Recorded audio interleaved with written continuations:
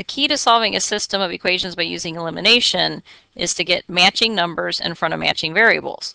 So you're either going to have to find the least common multiple between 5 and 3, which would be 15, or the least common multiple between 2 and 1, which would be 2.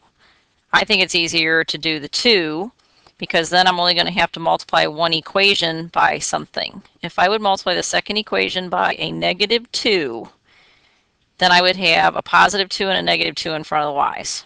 So my system is going to be 5x plus 2y equals 12. And 3 times negative 2 is negative 6x. Negative 2 times y is negative 2y. And 7 times negative 2 is negative 14. Then you add your two equations together. 5x plus negative 6x is negative 1x. The 2y minus the 2y eliminates, becomes my 0. And 12 plus a negative 14 is negative 2. Divide each side by negative 1. And you end up with x equals 2. Then you do just like what you do on substitution. You take that 2 and you plug it back up into one of the two original equations and solve for y. So I'm going to use the second equation. So I'm going to say 3 times 2 plus y equals 7. So that's going to be 6 plus y equals 7. Subtract 6 on each side, and I end up with y equals 1.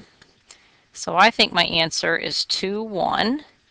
And then, of course, I can check it. So when I check it, I should get true equations. Get this written right. So 2, comma 1. Okay, so then when I check it, if I go back into my first equation, is 5 times 2 plus 2 times 1 actually going to give me 12? So is 10 plus 2 12? Yes. So I know that checks. So it worked in the first equation. Now it's got to work in my second equation. So is 3 times 2 plus 1 actually going to give me 7? So is 6 plus 1 equal to 7? Yes. So I know I've got the right